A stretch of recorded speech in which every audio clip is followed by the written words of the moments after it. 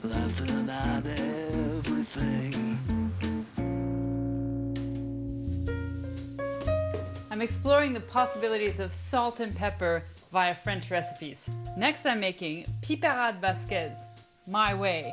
Piperade is a stew of peppers and tomatoes, cooked until they're well done, really kind of sloppy, soupy.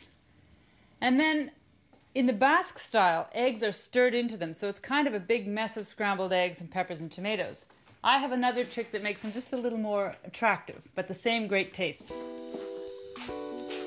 Let's get my pan hot. Some olive oil.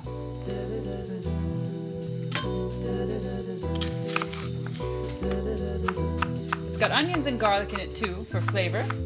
Onions just need to be sliced for this. Basque country is known for very colorful dishes with strong flavors. It's very close to the Spanish border, so it makes sense. There's always garlic in piperade.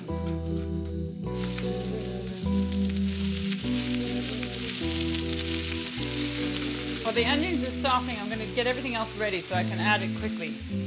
In addition to other peppers, I'm using colored peppers, which of course have no heat, but they share the name. In France, you rarely see green peppers used, except for in the south right by the Spanish border. I don't know why, it's all red peppers in France, for the most part. I'm just cutting the peppers into julienne,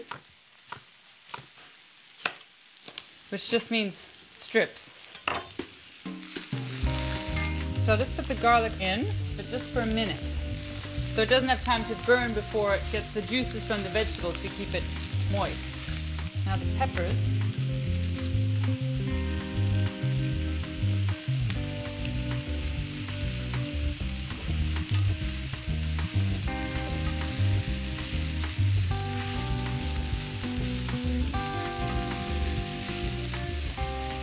And some tomatoes. I'm just removing the seeds. And I'm cutting the tomatoes into tongues as well. Now this is supposed to cook. It's not supposed to be a salad. It's supposed to be stewed vegetables because this will cook down and be just a little bit soupy. Now for my other pepper is piment d'Espelette or Espelette pepper.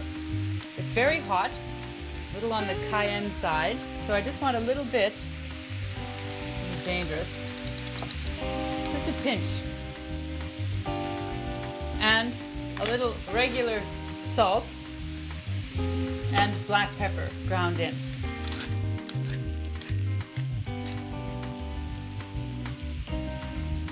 I'm going to put the lid on, and that way the liquid won't evaporate and I'll have a nice soupy mixture of all those good vegetables and peppers.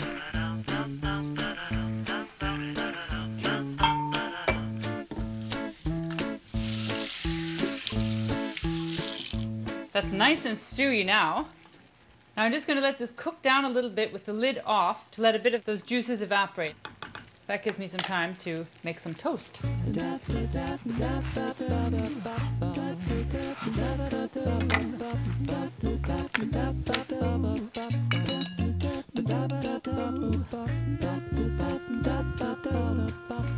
just going to toast them in the oven.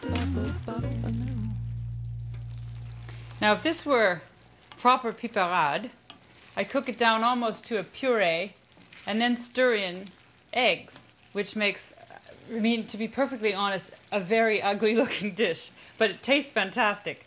So my compromise is kind of a cross between piperade and huevos rancheros. I'm going to fry the eggs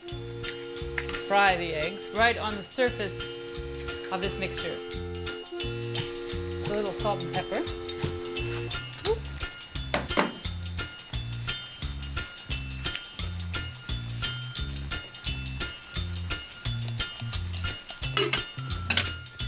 This dish is often served with ham. Usually it's jambon de Bayonne, Bayonne being a ham from the region. I couldn't find any, so I'm using prosciutto instead. So what I do is make little nests of ham and then serve the egg in it.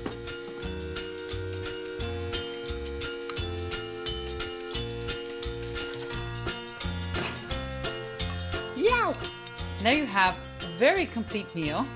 It's piperade gone slightly wild. It's so delicious. I love stewed vegetables and I love the heat from the piment d'Espelette. I'm going to stick with peppers. Next I'm making a duck breast with green peppercorn sauce.